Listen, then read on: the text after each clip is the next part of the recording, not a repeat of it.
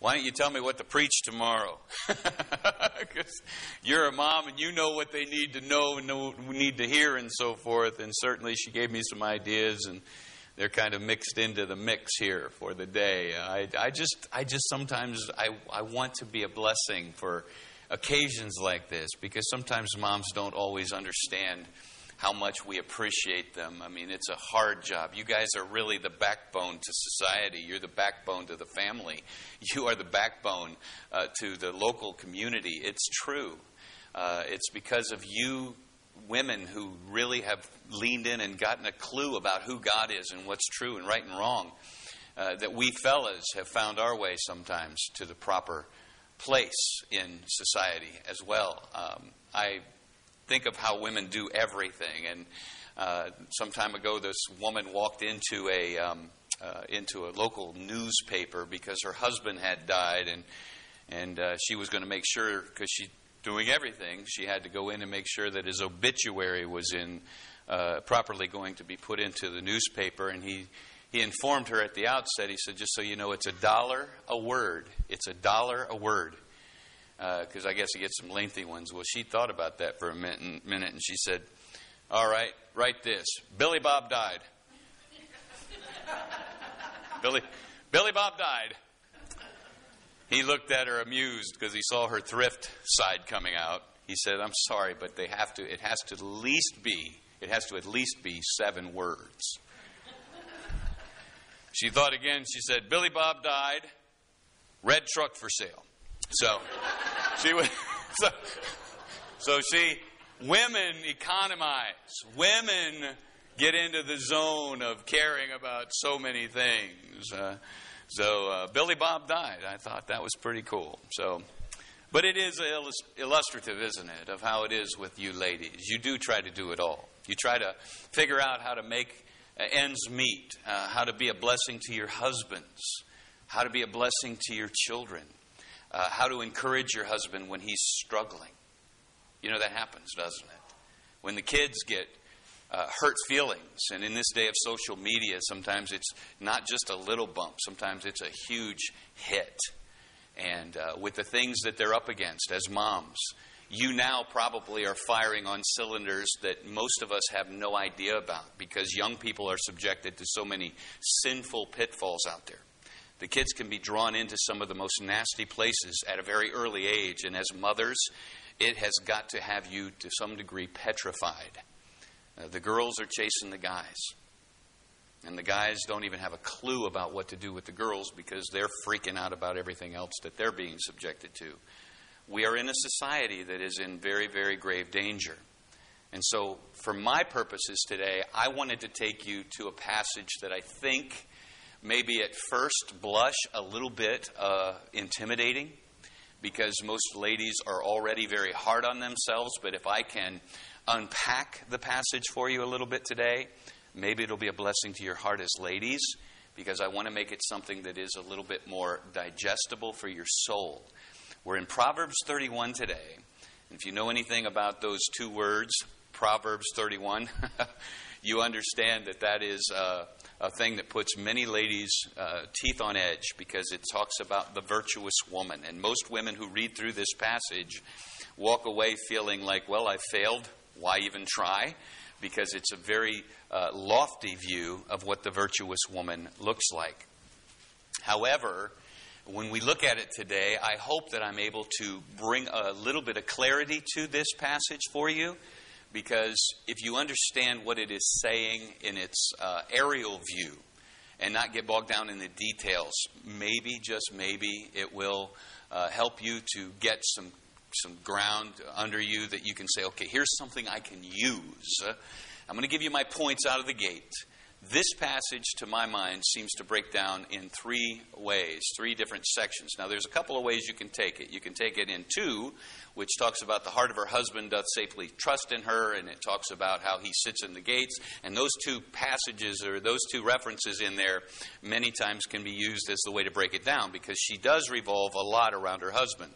We need to remember that the marriage begins and ends with the man and the woman. The kids are going to go. They're going to get up, they're going to grow up, they're going to leave. It's going to be the husband and the wife. So as a wife, if you remember that, it'll help you to have a little bit of an anchor for your own heart and help you not to become overwhelmed by the fact that your kids might get off to the left and to the right. A lot of times women, when their children begin to stumble, they begin to feel personally culpable. They feel responsible. Their failure then becomes the wife's failure. But in reality, as one woman mentoring another said, just know this, that your son or your daughter is just making their testimony. God is just developing a testimony for them. Everybody's going to sin. And what you have to recognize is that their failure is their own to make. Their failures are their own to make, and yours is just to be there and show them grace, okay? So the one way we could divide it down is about the husband. But what I believe we see if we back up on it a little bit, if you look at the end of the chapter, it says, verse 31 of chapter 31, it says, give her of the fruit of her hands, let her own works praise her in the gates. Give her of the fruit of her hands, and let her own works praise her in the gates. You see the word fruit in there, you see the word hands in there, you see the word works in there, and you see the word praise. All of those words have to do with what we're going to see in this passage. And as we break it down into parts, I think what we're going to see is, first of all, we're going to see her price. Her price, it says in verse 10, who can find a virtuous woman? Her price is far above rubies. We're going to look at that.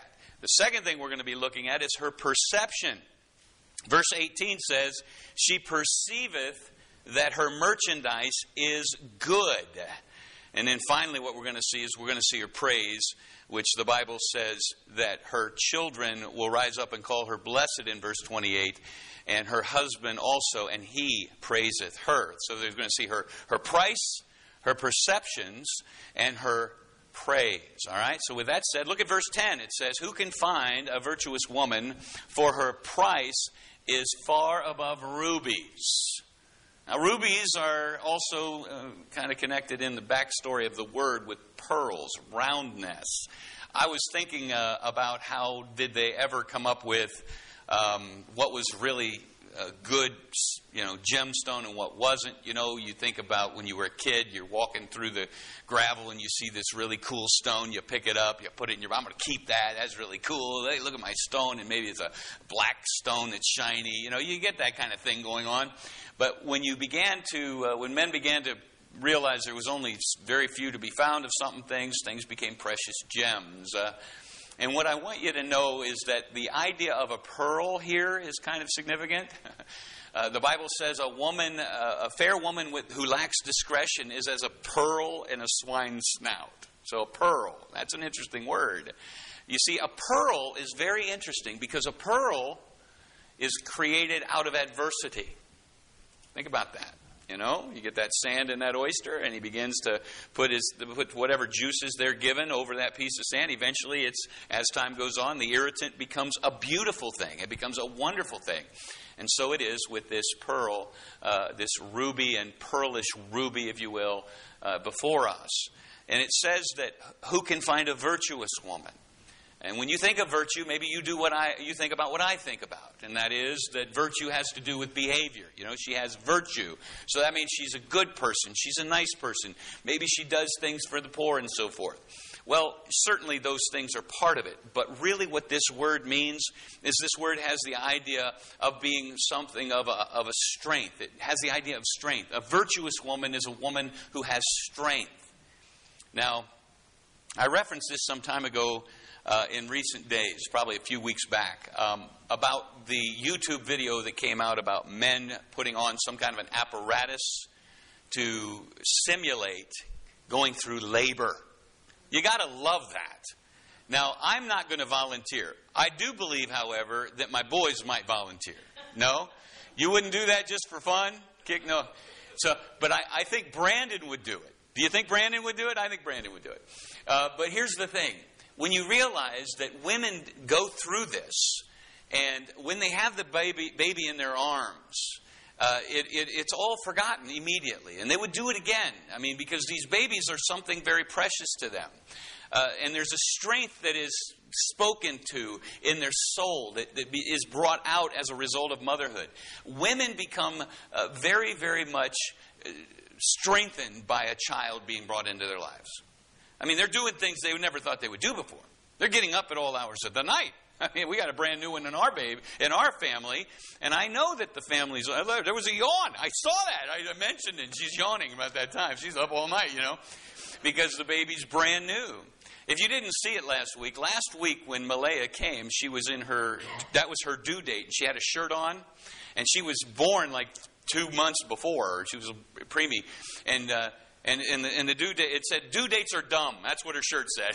She's here. She's been around, so I thought that was great. Perfect shirt for the perfect day, and it was when everybody could appreciate it, all right? Due dates are dumb, and she's just kind of cruising along. But my point is a virtuous woman. Now, when the word is really dissected, it has the idea of having strength, okay? And ladies, I want to just represent the men and say we are amazed at what you do and how you do. You put up with us. If we go through a dark place, you're still standing there smiling. You're still standing there trying to figure out a way to get under us. When the children go through it, most of the time we don't even notice it. But you notice it. And you're watching, and you're firing on those cylinders, and your heart is breaking for them, because you want them to prosper, you want them to flourish, you want them to succeed, and you want them to thrive. For the guys, I'm sorry, we do see it sometimes, but for the most part, we're like thinking, man, they need to they'll get through it, But the women are like, they can't hurt. We don't want them to hurt. And because of that, when we see what you do in smiling and doing your hair and putting on your makeup and, getting up and getting out and getting going and doing it, we just marvel because what's going on in those cases is that inside we understand when we really think about it, there's an earthquake going on down there. And I know that's true. And there's a strength in you that staggers us. But it is by design of God that you have that. And when it says a virtuous woman, it doesn't just mean strength. It actually has the idea of being a force. You ever heard somebody say, man, that person's a force to be reckoned with, right? That's you. And you need to realize that it is something you can unlock. It's something you can access because God has wired you to do that. Men are completely a different creation of God. Women and men are not the same. I don't care what the world says. It's trying to make us all think we're all the same. It's not the same. And I want to just say to you, we honor you for the fact that you have that pang that goes on. Sometimes you're on the edge of tears, but somehow you just take a deep breath, wipe that little baby away, and you smile and you walk on in there, and that blows us away when we really do think about it. And you're a force. You're a force to be reckoned with. It says that who can find a virtuous woman? It says, for her price is far above rubies. Now, this word price has the idea of worth. And I titled the message, The Worth of a Godly Woman. Now, when I say worth, it's really a misnomer. It's what we see on the front of that word, but the word actually has the idea of being the price of a dowry or a price of a slave. Now, because you and I live in a world, and if you take notes or whatever, this might be helpful as you try to tutor your daughters coming along, because you need to tell them that girls and guys are different, okay? And we need to tell the girls that guys are wired in a certain way you need to be careful. Keep the boy at arm's length away, because they can't handle being any closer than that. Now, guys, this seems academic, right? Very elementary, but it's not today. Girls do not understand how boys are wired. They don't understand that boys are dangerous in the way of the physical relationship, and that they are dangerous for the guy. Because the guy, he's just a mess when it comes to the girl. Look at what Adam did. She took of the tree. She was tricked. And he saw her, and because he loved her so much, what did he do? He took and he ate too. Now, that's huge. That is a dynamism that we need to kind of pass on to our young ones, because they are prone to throw themselves right under the bus for one another. in a way, sometimes through ignorance, because they don't know what boys are like, or sometimes because they're overwhelmed by the sensibilities for the girl. The world is a vulnerable place. And well begun is half done, isn't it? So if we help the girls start well, it'll help them get through this life a little bit better. But when it talks about the virtuous woman, her price being far above rubies, understand the word price is often kind of used. This word is often used for the price of a dowry or the price of a slave. Now, we bristle sometimes when we think about being servants, don't we? When the words come up in the Bible that says, wives, submit to your husbands, it's like, I don't want to do that. No! Remember what Paul called himself over and over again. A bondservant of Jesus Christ. Remember what Mary said when she was told that she would conceive in her womb and that thing would be conceived of the Holy Spirit and it would be the Savior and he would be named Christ and he would save his people from the sin. She said, behold, the handmaid of the Lord. You see, the disposition of the believer is a servant. And when you understand that her price is far above rubies, and you understand that it has the idea of a dowry on one hand, but it also has the idea of being a slave on the other, you begin to realize why her price is so valuable, because she's hard to find. If you start talking about submission, and you start talking about serving, and you start talking about stuff like that, it can go to a place that it's not meant to go. Remember in creation, what did the Bible say? It said that God created man out of the dust of the earth, right? And he said on that sixth day, he looked at Adam and he said, it is not good for the man to be alone, so he made him a help meet for him. And so there was this service that was wired into your being to care, to idle, to take the earthquake, because you were going to have to help a guy. And the guy was going to be volatile sometimes because God, looking down through time, knew we were going to sin. But the point is that you're wired for this. And if you will embrace it in the way that you are designed to do, you will find that good ground. When Jesus said, take my yoke upon you and learn of me, he's talking about a yoke of service. And he's in one side of the yoke, and as a woman, you're in one side of the yoke. And if you go the way he goes, he says, my yoke is easy and my burden is light. The idea is it's serviceable. So if we go with what's serviceable, instead of thinking we need to compete with the boy, we need to complement the boy in the sense of complementarianism, where you basically you're completing him. You'll begin to realize a few things. And what I want to suggest, in light of the fact that the price word has the idea of a dowry, is I want you to remember how men get down on their knees many times in years past and ages past more often than today. It meant something. Because the woman knew, because she had been properly trained to know this, that she was a prize to be won. She was not something to be scattered around. And a woman understood that if any man was going to take her hand in marriage, she was going to commit to him because she thought, she counted him, worthy. She counted him worthy. She thought of that. So the dowry there is there, but also the servant thing is there. And so let me just put it into a little bit of a paradigm that makes sense for me. So as a servant of God, you are a help meet. When it says help meet, it's M-E-E-T, okay, not M-E-A-T. You're not just chattel. You're not something to be owned. You're a help suitable. You are created suitably for the task that God has given you. And so if you take his yoke will be easier than the other alternatives the world will try to give you. The other side of that coin is that I want you to know something else. You are a healer. You are a healer. When children are hurting, what are you? Like a nursing mother. You can't sleep. You're up and touching the back of their, with your back of your hand, their head. You're checking their temperature. You're caring. Your husband's struggling, and he's going through life. Life is hard, guys. It is. It's hard because of sin. It's not hard because of design. God designed it good. Now it's a mess. And because it's a mess, we have to all take our position in the mess and try to figure out how to get through it, because we're not here forever. We're only here for a short time. And so what I say to you is her price is far above rubies. She was bought with a price. The woman who is a virtuous woman is one who knows you were bought with a price, right? What was the price? Christ died for you. He died to redeem you from your sin, just as he died to redeem me from mine. And so when he gives his life for us, the price was worthy. He found it was worthy. And so he now enlists you in his service, puts things back to where they should have been, as a help suitable for the guy, and as a homemaker and a healer, bringing back what? What was lost. What are you a healer of? You are a healer of society. You are the key to this thing. Because if the men go off the rails, what will the children do? We know there are whole cross-sections of society where the fathers are absent in huge numbers. And more that's coming to be.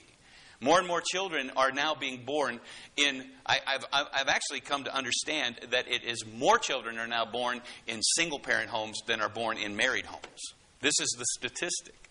And part of the reason for that is because we've forgotten what design we were made for, what the design was in original creation. And you're a healer. You can heal the nation. You can, in your own world. And when you begin to see it with spirit eyes, you can begin to look at your family with, like somebody would look at, maybe if you went and visited, let's say, somebody who was shut in, couldn't do for themselves. You walked in with a view to, I'm going to go help them. The first thing you do is you roll up your sleeves and you pull back your hair. You put that pretty hair up in that little, bun thing you got, And I've seen a shirt some girl was wearing that says, messy bun getting things done. Okay, I don't know. She's just going. And they're really in there. And that woman can't do for herself, right? So what are you doing? You're going to get in there with a mop and a bucket, and you're helping her because you are loving on her. And that's the way, if you'll look at your family and your life and your homes as that is true, that there's a mess to be cleaned up. And you can clean up the guy and you can clean up the kids. And when you do that, it's not for nothing. It means the world. Because all children are eternal. I know that when Ryan and Sammy look in their little baby's life, and I know that when Craig and Shannon looked in their baby's lives, the first thing that got to hit you is that this is a human being, that they're really small and they're compact, and there's a whole world of potential right there.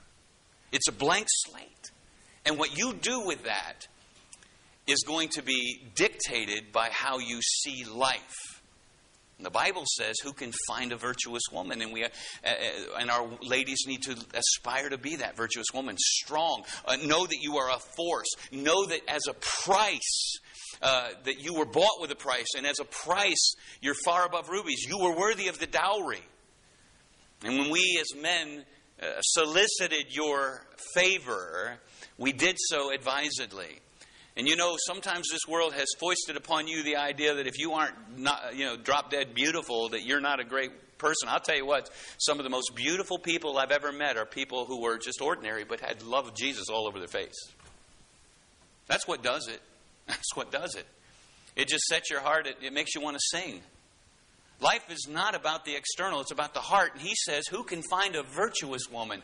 For her price is far above rubies. And I know in our generation, part of the problem with the rarity now is because it's not being passed along how things were designed. So I want you to see your dignity under that heading of her price. You have great dignity. You are a force to be reckoned with. You are a force of nature. And if you have the right values and the right plumb line and the right moorings in the Word of God, you will see the world with a sobriety and a clarity that will help you approach the duty of motherhood in a way that I think will be much more assimilated into your being without the resistance that is so natural to our being. Anytime we think we have to do something, right? Do not touch wet paint. What? Wet paint. We got to check it out. So if it says don't do it, we want to do it. And we have to realize, no, we're bought with a price. And as a result of that, we can be set free from our propensities. The Bible says in verse 11, it says, the heart of her husband doth safely trust in him, so that he shall have no need of spoil. Now, what we're seeing is her dignity in verse 1, because she's got a price and she's rare in her being and all of that. But here what we see is her directive. It is localized on the man. because it says the heart of her husband trusts in her, he will have no need of spoil. Do you know what spoil is? I know in our day we think of spoil, we think of, man, that stuff in the fridge has been there for a couple months. And I'm like, I ain't touching it, you get it. Send the husband in, That's spoilage. No, spoil means when the battles were won, he would go out, fight a battle, and he would win something, and he would get to strip the valuables off of the body of the one that he conquered. Okay, he's like thinking, I got to go conquer something. But because she is to him that help meet, the one who smiles for him when he's struggling, the one who gets under and, kind of soldiers on and helps him through the hard times, as well as the children. But for the husband in the focus here, he begins to realize, there's the good stuff. When I look at her, she's smiling at me. And I'm okay. This is where the jewel is. This is the smile that I live for. Now, this is huge, guys. If you want to go back into the novels, the greatest love stories, it's all about the woman buoyancy, the vivacious life that's there, the laughter, the spinning around, look at my dress flowing up. Guys are fascinated by women. Women are not fascinated by guys in that way. Years and years ago, men used to be necessary for women. They needed them to protect them and to provide for them. The world was a more hostile place. But now it's all gone haywire. The apple cart's been turned over, and you don't need men anymore. Not like you once did. The government will pay you not to marry. Okay? It'll pay you for having another couple of kids. You see, you are up against it. And the world would whisper in your ear, leave, fly, go, run, give it, throw him under the bus, give it up, quit, lay down, give up. But the fact of the matter is that a virtuous woman realizes with clarity in her eyes that she's been bought with a price and she's on call for God, and that she was worthy of the dowry that she would have been paid for her hand, if you will. When the man reached out and said, will you marry me? That was saying, I see something in you that just blows me away. Now, whether he has those words after a couple months, I know one guy said, what do you mean? You want me to tell you I love you? I told you I love you once. If I change my mind, I'll send you an email. And, they don't want to say I love you all the time. It's a crazy day, isn't it?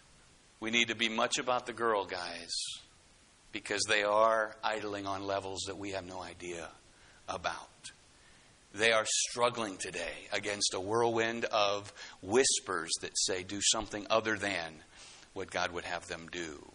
The heart of her husband doth safely trust in her, and he will have no need of spoil, because he's got the girl that sees her role as being a lifter up, a healer, a helper, and one who would be like a cheerleader. The words here also goes further, for it says she will do him good and not evil. The word for good means she will treat him good. She will benefit him, if you will, all her days. It says down in verse 16, as it goes through, as it unfolds for us, we see her doing a lot of stuff, but I won't jump to 16 yet. Look at verse 3. It says, verse 10, 11, 12. 12. Verse 12. The Bible says, she will do him good, not evil, all the days of her life. She seeketh wool and flax, and worketh willingly with her hands. She is like the merchant ships, and she bringeth her food from afar. And if you get bogged down into the minutia of this, and you begin to make it really rigid, you're going to think, well, that means I need to be working, I need to be doing this, and I need to be doing that, I need to be investing, I need to go far and get my food. It's not really trying to make that point.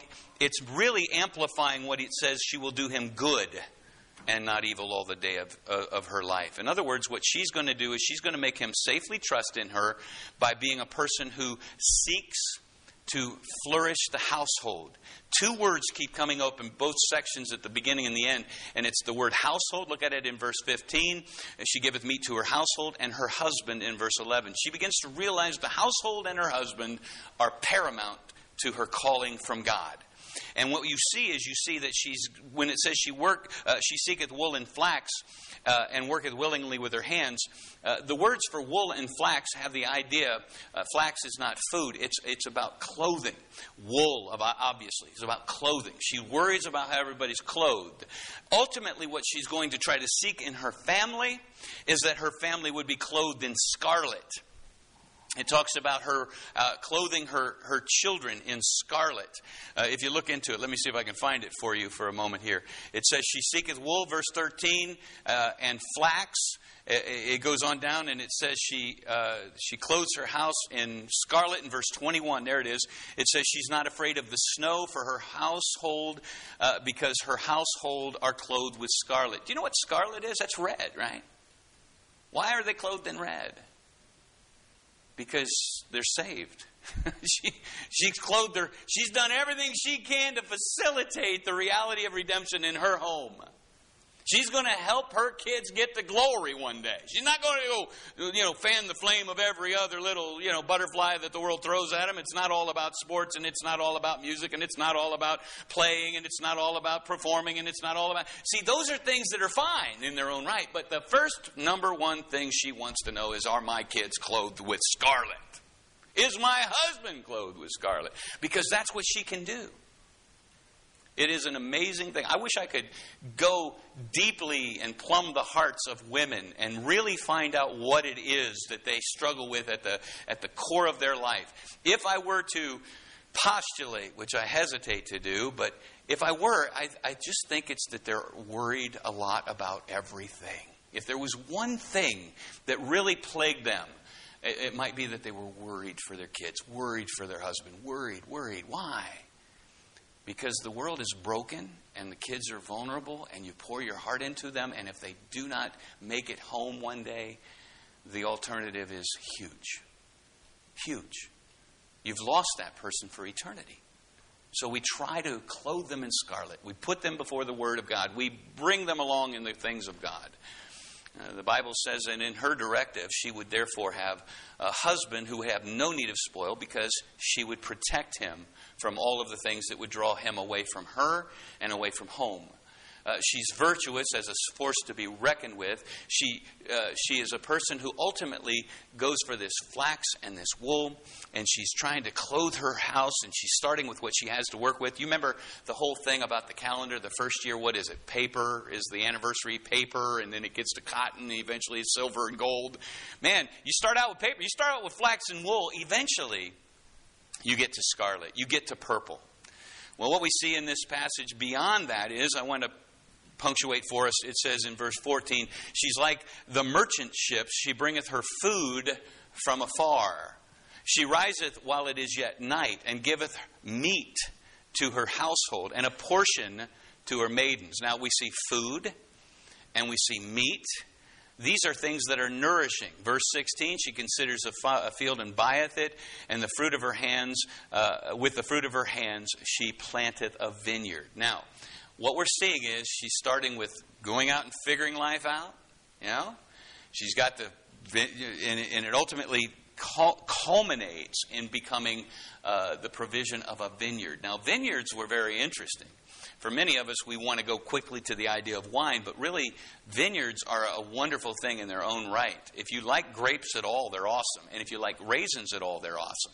But if some folks they only hear one thing. But what he's saying is that the apogee of her work has become that which brought forth grapes, which were luscious. Think of a day when there was no candy. I know.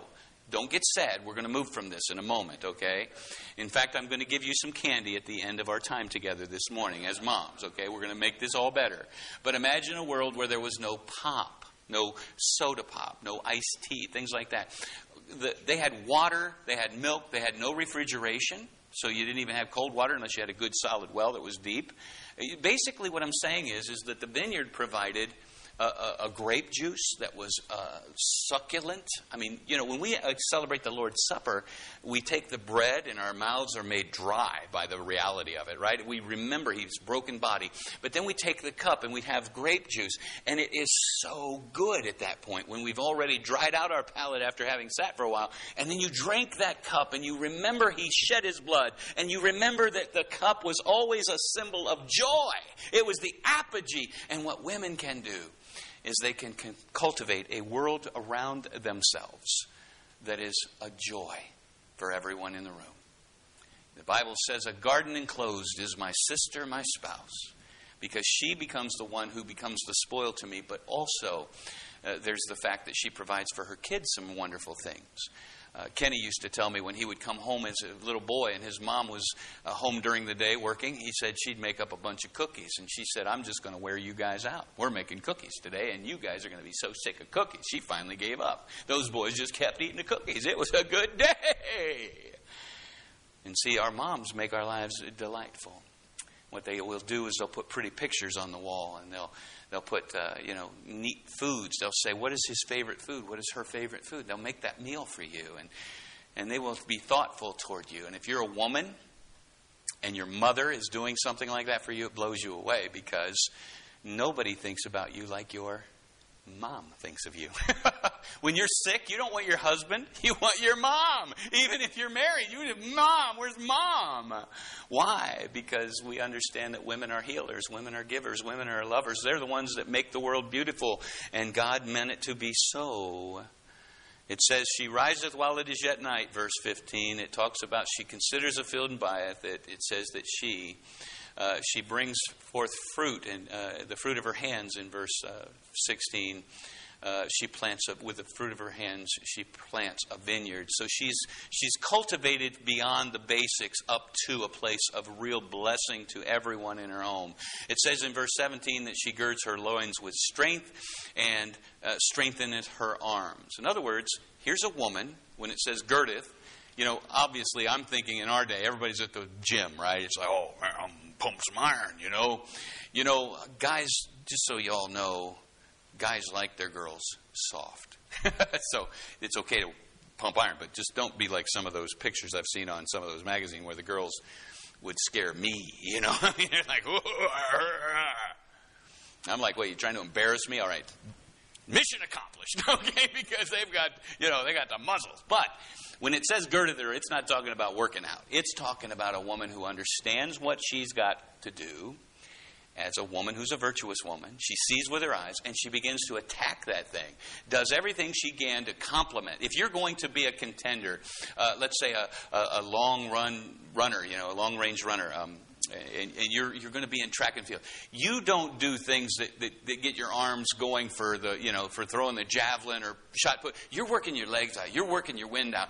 And what she's doing is because she sees things and she understands that she is a force, she begins to strengthen her arms. She begins to take and make her loins and her arms to be strengthened. Why? Because she's on task for her Lord. You see, your husband is not your Lord. Jesus is your Lord. Okay. Although Sarah did honor Abraham by calling him Lord, he's not your Lord. Jesus is your Lord. And you're serving him. And this is why she has a price. She's been bought. She's put into the realm. And her price was something a man saw, but also God saw. Now, we've seen her price. Look at her perception. It says in verse 18, it says, she perceiveth that her merchandise is good. She perceiveth that her merchandise is good. Now that word merchandise, if you circled that and drew a light line up to the word price, you could see that these two words actually are connected in their root meanings. Her price, because she was bought, right? She was bought with a price. Her price. And her merchandise, the merchandise of herself. You perceive that your merchandise is good. You are good. Okay? And we guys know it. We just have a hard time telling you because we don't want to go to your head. We know you're good. You're good for us. You're good to us. You're good to be around. We like it that you like us. Okay? We do. And if you don't like us, we're really struggling all the time. Titus chapter 2 talks about the older women teaching the younger women. And one of the things it says was that the older women were to teach the younger women to love their husband. Now that sounds very interesting on the surface. Okay, I got to love my husband. I want you to know it doesn't mean love like it means when husbands love your wives. When it says husbands love your wives, that word means that you're supposed to sacrifice for your wife. Do that. What it means for the woman to love her husband, it means to be fond of him and like him. Now that's harder. Because you can love him. I'm going to make his food. You can love him. I'm going to make the bed. You can love him. You're going to do his laundry. But you might not like him very much. But the Bible says you tell them women they need to like their husbands. Listen, and tell them to like their children. Now, a lot of women think, well, I didn't have that special gene. I didn't have that special gene. I thought when you got a child, you were supposed to like this kid. But I'm like, this is kind of freaking me out. Do you know what's happened? Is that we've been taught to be all about ourselves. So it's already been short-circuited out of the gate. But if you will allow yourself to like that child and like that husband, you will begin to have a little bit more lift in your soul. When it says that she perceives that her merchandise is good, she realizes she is the center. You know you are. You're the center of the home. Without you, there would be no home. I was hitting doors some time ago, and I went up to these apartments. And I think they might be the apartments that one of our gals back here lives in. I hit this door, knock, knock, hey, how you guys doing? The door opened. I'm not kidding you. There was two guys in there. They had big dark blankets over top of the windows. One guy was on a computer playing a video game over here. The other guy was on his TV playing a video game over here. There was empty boxes of pizza. There was stuff strewn through the room, and that was their home. No. Boys, get a shower. Go outside. There's girls out there. You know what I'm saying? There's girls. Go get a girl. You know? She'll make you a better guy. She'll make you a better guy. Write a name down for me, would you? His name is George Gilder. He wrote a book called Men in Marriage as a sociologist who was unsaved. And he showed what happened when the women no longer domesticated the men. He got saved later. George Gilder. Men in Marriage. It's a great read for you ladies because you need to realize your merchandise is good. Your merchandise is good. And therefore her candle goeth not out by night, verse 18. She's not looking at the pebbles and the cracks in the road in front of her. She's looking at the long picture. She's seeing her family as a commission of God, and she's seeing it as understanding she's been bought with a price, understanding that she can make an impact that will last for eternity and impact eternity. So she perceives her merchandise as good. I've got power. I'm a force to be reckoned with, and I can impact my kids and my husband in a way that makes a big deal of difference. Verse 19 says, "She layeth her hands to the spindle, and her hands hold the distaff." I go back to the word flax and wool a moment ago because what it's saying is she's still knitting together a world in that home. It's not about you have to know how to sew. My wife doesn't like to sew. There's very few things my wife doesn't like to do.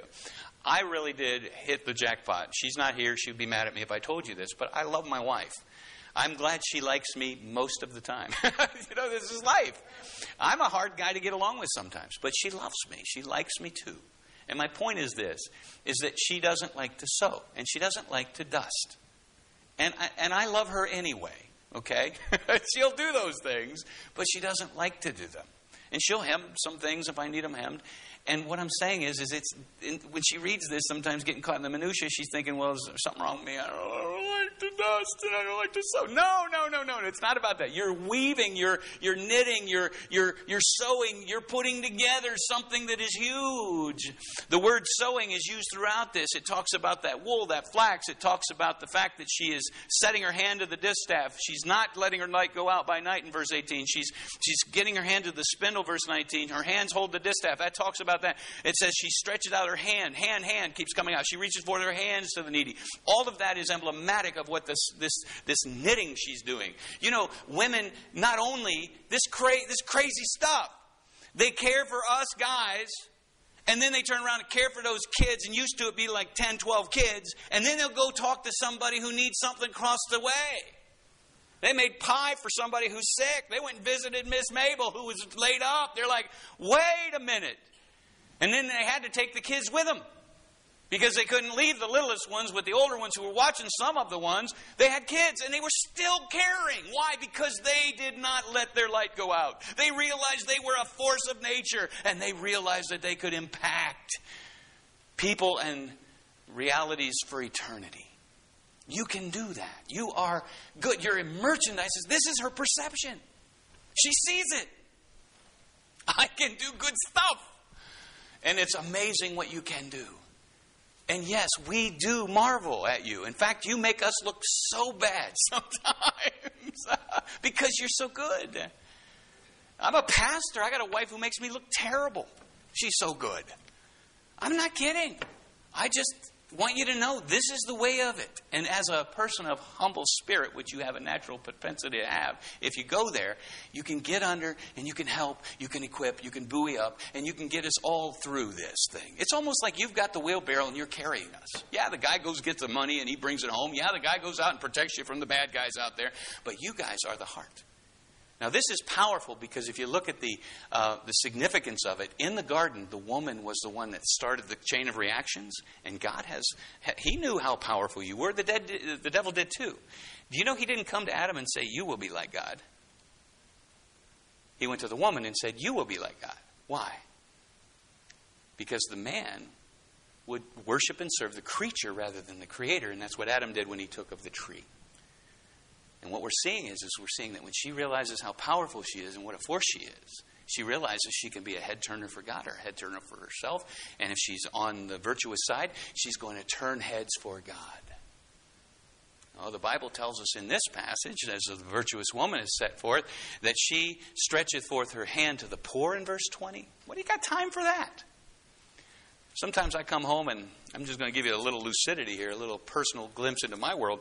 We support several missionaries, but I worry every time a new solicitation comes because Linda will pick that baby up and say, let's write a check for them. And I'm like, man, we got 6 already. Come on, we need 7? Oh, yeah, it's a perfect number. So she talks me into it. Next thing you know, we're supporting another thing for another time. And it's hard to break off once you start supporting. You get more letters for more support. Why? Because she's stretching forth because she cares. Men don't care like that. We want to know all the facts, man. We want to know where's that check going and what's getting done. Man, she's like, oh, man. We had a kid come to our house recently that she had a little investment in his childhood. He came to our house. He said, hey, I'm in town. I'm back from Florida, and I don't have any money for gas. I just took a little silent, deep breath. What'd you do? I gave him $20. I said, you what? No, I didn't say that. I knew she gave him money. He came back 3 days later, and he wanted some more.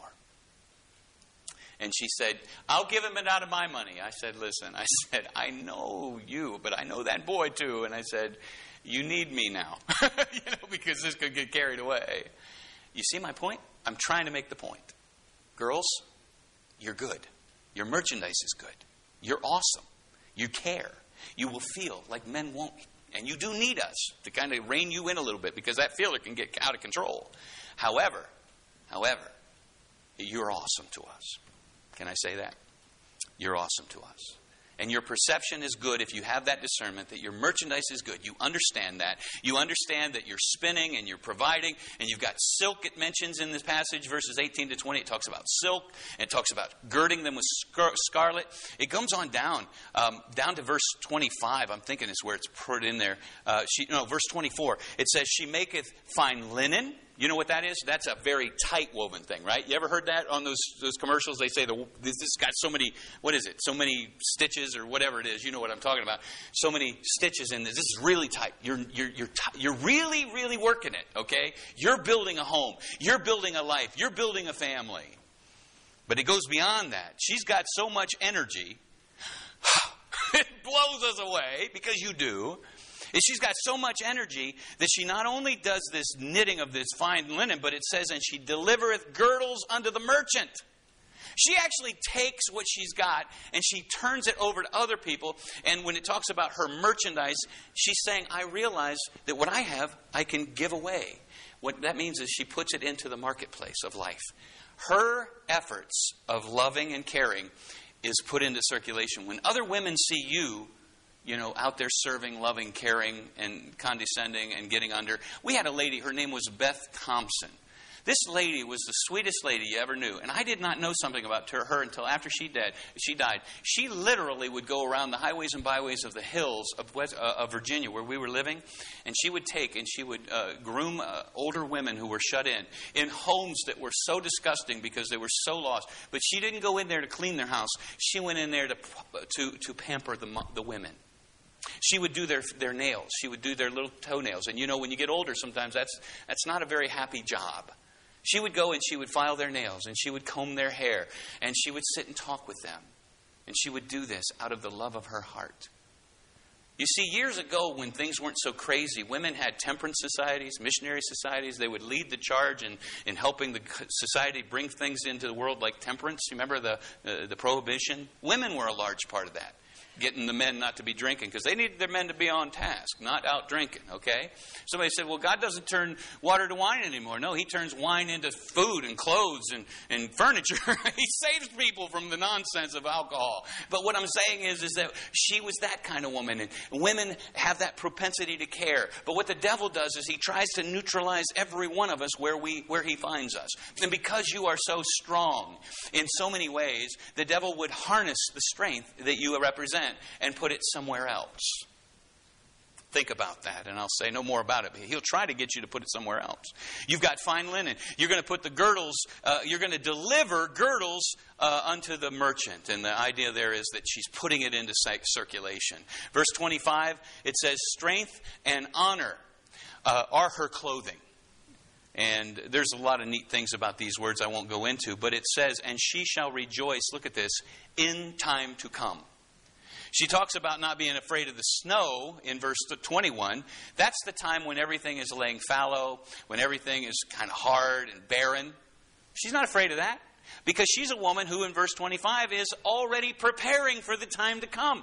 And she's clothed her children in scarlet, and she knows they need to go to heaven. And there's only one other alternative, and that's unthinkable. She's got to do what she's got to do to knit that family together, pour Jesus into those kids, and lift them up through this quagmire. And you ever seen maybe a child being held by an arm, and the guy is dying, trying to hold his kid, maybe in some of these flood pictures you see in the old days back there where they would depict the flood. The parent is holding the child up above the water. Do you know we're in a flood situation down here? The septic tanks have been pouring into the streets. It's been pouring into the media. It's been pouring into the world. And your child needs you and me to hold them up, don't they? Because that's what a mother does. And she shall rejoice in time to come. What a neat thing to see our child across the halls of heaven run and hug and say, honey, we made it. We used to sing, will the circle be unbroken by and by, Lord, by and by. I'm telling you, that's the hope of every mother who looks at it with clear eyes. So we see her perception, and she's prepared for time to come. And look at her praise. Look at her praise. Verse 26 says, she openeth her mouth with wisdom, and in her tongue is the law of kindness. You know, women have a verbal ability men don't have. When boys are on the playground, they're going, boom, boom, pow, pow, pow. Linda made a noise the other day, and it sounded like a little buzz. She said, I have one of these little, she uses it for something other than this, but a jewelry cleaner, and they just buzz. And I said, did you just make a noise like a buzz? I said, that sounded real. She said, I know, I did that really good, didn't I? That's a guy thing, man. We're like making gun sounds and explosions. But girls on the same playground will be walking around talking, oh, yeah, Bobby and Belly and Jilly and Jam. And, we're doing this as a teacher and Mommy. And we made cookies. And the guys are like, and we want to shoot them. Be quiet. Whatever. And as you get older, because you practiced more, you get better at it. You learn to rein it in, and you open your mouth in a way that is decidedly virtuous. And what is that way? She openeth her mouth with wisdom. In her tongue is the law of kindness. Why this is so important, guys, is because you're better at it than we are. Donald Trump was noted to say down at the Liberty University lecture here recently, he did the commencement address.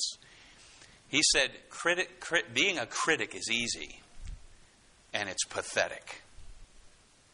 Now, of course, that's a backhanded slap at the media. They're hard on him in many ways that no other president has ever had to face. But think about that. Being a critic is easy, and it's pathetic. Is it true? Kind of is. Even if it does serve him to say it, it's kind of true. But let me tell you something, a little secret. I'm 56, so I can tell you this from my own perspective. It is easy for me to be critical as a man. And I'm thankful my wife sometimes says, let's not go there. because she can. She can pull me back, and I won't go into that place that my heart wants to go. I'm a man. I have disappointments in life, as every man does and will at one time. I've had people tell me, I would have been this, I would have been that, and then I got married. And they're looking at their wives as if they're the problem. They're not the problem. Life is hard. Life is hard. And as men, it gets all over us because as we get older, we think, am I going to be able to provide? Am I going to be able to be strong? Am I going to be able to do? And as women, when you have the law of kindness knit into your fabric and you're not critical, and you begin to open your mouth with wisdom, you begin to breathe new life back into us. My dad was a very critical guy. Everything he would say as we were growing up was hard not to, assimilate because we're like our parents. And so I had a little dose of it, and my wife helps me with that.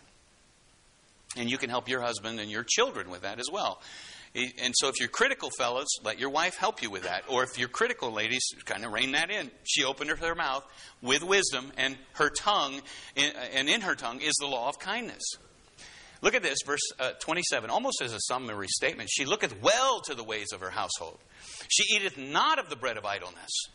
Idleness is the alternative. Idleness is the alternative. If a woman doesn't dig down and do it God's way, they're going to be busy with idleness. If you remember in the book of 1 Timothy in chapter 5, it talks about widows and widows indeed and the younger widows. It says the younger widows, when they are not working, many times will become busybodies and gossips. They need to go get married because when they're married, they care about their family and they're not going to hurt them. It's an interesting caveat, but women have a lot going on in their mind. This is what's freaky. This is what's freaky to us guys. We got one compartment, maybe two at best. If those two compartments are full, don't even ask us to chew a piece of gum because we're going to fall down. It's not going to happen. Women got 6 compartments. 6, 7, 8, 10, 12. I don't know. Many of you guys are crazy, man. You got nuts going on. It's crazy stuff, okay? We just blown away by what you can do. You can be having a conversation with me and know what 3 other people at other tables can know. You'll know what they're saying. We can't even hear you, and we're looking you in the eye. So come on. So this is the world, and this is the wiring. She looketh well to the ways of her household. And what she does is she doesn't go to the bread of idleness because what happens is she begins to realize, I got something to do when I got kids. I got something to do when I got a husband. I'm a virtuous woman. I've got the clarity, and I'm going in for Jesus. I've been bought with a price. I'm going to serve God and glorify God in my body. And I'm going to love on my kids, and I'm going to smile at them when I look at them. I've heard women tell me, I wish I would have smiled at my children more. Isn't that a powerful word? Isn't it easy to get disgusted or angry? They make you angry, man. They're crimping your style, as we get along. And no, you got to just smile at them because you are the face of grace to them. Men are the face of the law. Man, they walk in, the kids straighten up. We're in my back there in my Sunday school class. Little Dayton's sitting on Shannon's lap. I'm not kidding you. I don't care what that kid's doing. When we're in there, he's tracking on me. It's like, I guess I'm the biggest voice he hears aside from his dad. His dad's got a booming voice, but he looks at me because I'm booming. He's like, whoa, what's going on, Got to make sure I know where that's at all moments, That might hurt me. But he smiles sometimes. He's trying to make nice. See, I got him making nice because he's smiling at me. My little grandbaby. What am I saying? That she understands some stuff because she's got perception. And her praise comes from having done this. The Bible says she looks well to the ways of her household. It says she eateth not the bread of idleness. Verse 28 says, her children arise up and call her blessed. The word blessed has the idea of being happy, ultimately. But it has the idea also of being straight, being right, being level, being honest. You're not lying to your children. You're telling them how it is by showing them how it is. You're loving them because you're telling them, I'm willing to make this sacrifice like Jesus made for me. I'm going to serve in this capacity because I've been wired to be able to do so. And ultimately, it has the idea of being straight and right, and the kids will rise up and call her blessed. Now, that's a big deal because kids today don't always know what they're getting until they're older. But when you get that phone call at age 23, 24, 25, and it says something, that's like, Mom, I just never knew how much you meant to me and what you did for me. That blows you away. Those are things you live for. But if you do it for Christ's sake, it's going to be more meaningful than ever. It's not just going to be said because you had to get a card and you had to put down 5 because you couldn't say this and you couldn't say that. Have you ever been there where you're like, I got to get a card for this. Oh, I can't write that. Ain't true. Ain't true. I see people doing that all the time. They're going through, they got 15 cards. Some of the most flowery ones, they get the one that says, Happy Day. And that's about it. That's about all they got. About all I got. Oh, beloved, we don't want to be that person. We want to pour into our kids for Jesus' sake. And ladies, you have such a power, such a force. You're such a force to be reckoned with. It says, many daughters, verse 29 says, many daughters. Oh, and it says, and her husband and also will rise up and call her blessed, and he praiseth her. Now, this word praise literally has the idea of raving, almost being like a foolishness. And I hope that maybe you see that in me with my wife. You see, I can't give her the moon, but I can gush over how much she's so good. And she is. She blows me away. She's not perfect. I can't say she's perfect. I know her. She's not. But she's pretty near close in my eyes. Very hard for me to be too harsh on her. If she messes up, I just want to say, don't worry about it. We'll get through that. I just want to help her because she's done so much for me. Ladies, you are a force to be reckoned with. Just pour it out there. Let it be Jesus that takes care of the results. And it says her children will rise up, and he and her husband also. They're going to call her blessed. The husband's going to praise her. Many daughters have done virtuously, but thou excellest them all. Favor is deceitful. That word literally has the idea of lies. Favor lies. And the word favor has the idea of how you get doors opened up to you and people are nice to you because you're a lady. It used to be more so. But in our day, I opened a door for a girl the other day and she just went on through and didn't even say anything. And that kind of hurts my feelings. But, I'm still going to open the door. Sometimes I'll open a door for people to look at me surprised. Oh, really? Really? They're looking at me surprised. What? I say, ladies first. You go first. Why? Because that's the way I'm trained in my DNA to care and to cultivate that gentlemanly thing and try to be a nice guy for ladies. He says, but a woman, it says, beauty is vain. That literally has the idea of it being, what was the word? Empty and transitory. It won't last. And we understand we're preparing for the end days. We're trying to prepare for eternity. So use it. She understands her merchandise is good. And that goes back to that. And verse 31 says, give her the fruit of her hands. In other words, go ahead and tell her you love her. Tell her she's good. Tell her you're amazed by her. There's a country song, Baby, I'm Amazed by You. And that's a true song. Guys are. That's why we listen to that. So I bet, repeat that. Yeah, I want to hear that again. And if we guys might have been saying it more, maybe they wouldn't need to hear it the second, third time. I'll tell you what, next time that comes on in the car, guys, if you're listening to that station, you just turn that thing off and you just sing it. Belt it out. I don't care if you can carry a tune or not. She'll love it. For a couple seconds if you can't sing. Just don't overdo it. All right. Let her own works praise her in the gates. Why? Because she deserves it. She deserves praise. And I just want to say to you, ladies, there are countries right now going down the tubes because there are women who are decidedly being deceived. Merkel in Germany has opened up the gates because she's in charge of the country, right? Why does she do that? Because she's a woman and she wants to have this caring thing. Now, that may be part of it. I think there's a little bit more than that. But she's a gal. You look at Sweden. Used to be the best place to live in the world. Now it's the rape capital of the world. Why? Because the ladies are in control and they're all working with their feelings. They're not going by their minds. Use your perception. See it for what it is. Have the clarity and make decisions based upon what is right, true, and good. Because we need you to do that. Not just because you need to do it, but because we need you to do it. And we need you to take your girdles and sell them to the other girls. Okay? Because I can't tell women what you can tell other women. When older women teach younger women, this is huge. Song of Solomon is your tutorial for your daughter. It's your tutorial for your girlfriend. It's your tutorial for people that you know will listen to you. The world in which we live, and by the way, the theme of Song of Solomon, awake not your love till it's time. This is a big thing today. The love is getting woken up way before the marriage vows are made, right? And what's happening is the whole world's falling in on itself. And I just want you to know, you guys are a force to be reckoned with. Don't ever sell yourself short. Understand that you can impact time and eternity because God has designed you to have that ability to help. You're a suitably created help, and you have the ability to heal. And I just want to appeal to you to do that. If you've noticed, there's more women on TV than ever in the news media. More women are involved in the political world. And we're looking at a world where the women are becoming more and more prominent, and the men are taking a back seat. This is something we have to decidedly say, I'm going to do this thing God's way, the best of my ability, and work with what you got to work with. Be a healer, be a helper, and be a servant of the Lord Jesus. I hope that's helpful for you. And remember, thrift is good. Billy Bob died. Red truck for sale. Okay? Just saying. Would you bow with me for a moment?